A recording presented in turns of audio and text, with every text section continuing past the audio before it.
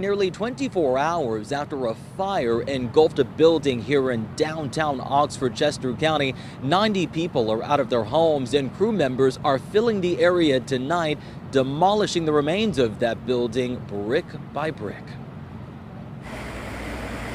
The fire chief says it was just after 11:30 Wednesday when crews arrived to find this building on 3rd and Locust engulfed in flames.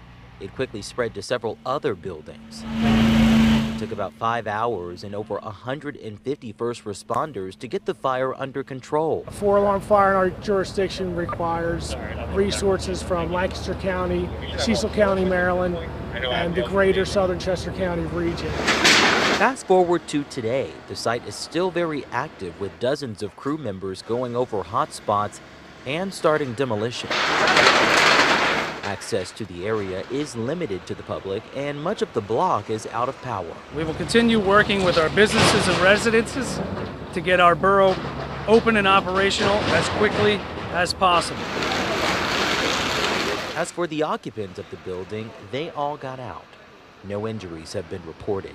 Bill Messerschmidt, the Director of Emergency Services, says resources, including a shelter, have been set up for displaced residents. We're working with our state partners to provide driver's license, visa, and passport renewal services.